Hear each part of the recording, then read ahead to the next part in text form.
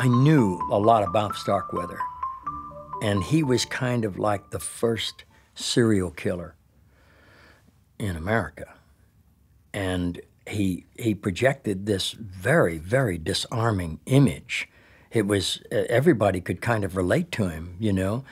His murder spree aside, he was very, very interesting. And he gave us an inside kind of glimpse into the very worst part of ourselves. And yet, it was so engrossing, his character, his image of himself. And it made the country kind of step back a little bit and say, we're more into image than reality. And this guy is a reflection of that. Terry he always separated the Charles Stark, the brutality and the reality of the Starkweather incident. He separated that from what we were doing. He never said, this is that story. He didn't want us to do research. He didn't want me to try to look like Carol Ann. He didn't want that. But I think that as a young person, he, like the rest of the country, were affected on a very deep level.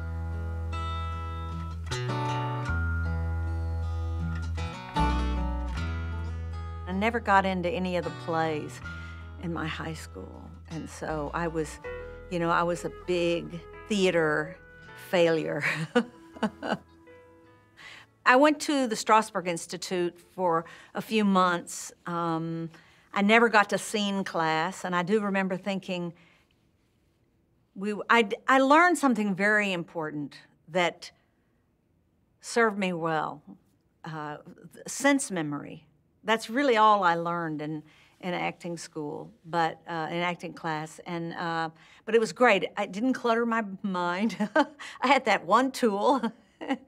And I remember feeling a little self-conscious in class, and I think much more so, I never felt that when I was working, because after you're working, you've already got the role, and everybody's pulling for you. Everybody wants you to do well.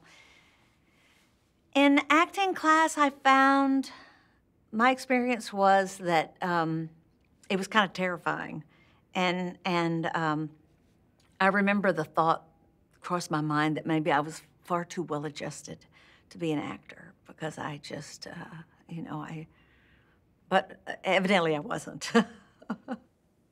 And when I first went to New York, everyone I met there said, you have to get rid of that accent. You'll never get work. You might as well just get back on the plane. And I, of course, at those early years, I couldn't get rid of my accent. And that was my Texas roots, really, it turned out, was the thing that opened that first very important door for me. When I met Terry on Badlands, I'd done a few Roger Corman films. And one of them was, the first one I did, Jonathan Demme was producing, Joe Viola was directing. It was called Angels Hard as They Come. And that was my first art directing job. And then I think I did a couple others. I worked for Roger's brother, Gene Corman, and we did black exploitation films, and like Darktown Strutters and a few others, Slams, and I don't remember all of them, but it was great. In Hollywood at that time, the studios were suffering, and a non-union art director, which I was hastily learning to be, you could work pretty much all you wanted. Corman School was like a great film school. It was before there were film schools, and you learn, but you learn by doing. And I met with Terry, and it wasn't like a normal meeting. He just said, can you do it? Can you go out to Colorado? We're gonna start shooting July 10th. And the production company rented me a van. I put all my tools in it and drove to Colorado and started getting sets ready. I showed up at Terry's, and we had an instant connection, and I know it was my Texas roots. We shared growing up in Texas in the 1950s. And it felt like, you know, when I left there that day, I can't remember if he told me he wanted me to do the part, but it felt like I was going to do the part, because he would say, you know, he was grilling me. Of course, he was probably doing that with every other actress that he met for the role, but he would say, you know,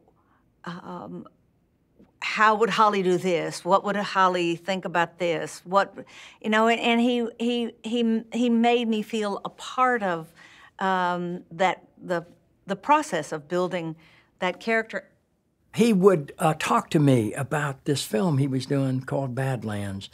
And he said, I want you to meet this little girl from Texas, and I think she's going to play in the film too. And I just want to see what the two of you look like together. Would you mind doing a few? I said, no, not at all. And so I met Sissy Spacek, and we would sit there and do these little scenes, and sometimes we would improvise.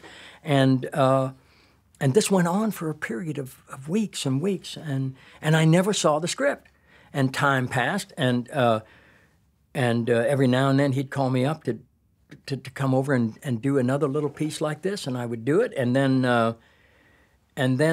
one day I was on the set of Mannix. I was doing an episode of Mannix, and I called home. We didn't have cell phones at that time, and to Janet, and just, you know, had public phones then. We were on the set all the time, and I'm calling. I was just saying, hey. She said, oh, by the way, Terry Malick called. He said, stop by on your way home.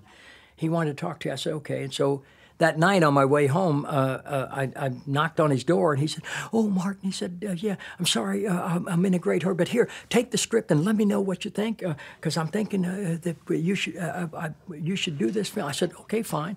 And I went home that night, and I read the script, and it was astonishing. It was by far the best script I'd ever read, and the most extraordinary role that I could ever possibly have been offered. And I knew it, and yet I couldn't do it because I was too old. The script called for a 19-year-old boy. I was already 31, and I thought, it's going to spoil the storyline. And so I called him the next day, and I said, Terry, I read the script, and frankly, it's the best thing I've ever read, and I hate to disappoint you, but I don't want to ruin it for you. I adore you. I've become so fond of you over these last few months, and I want to support your project, but I can't do it. I'm too old.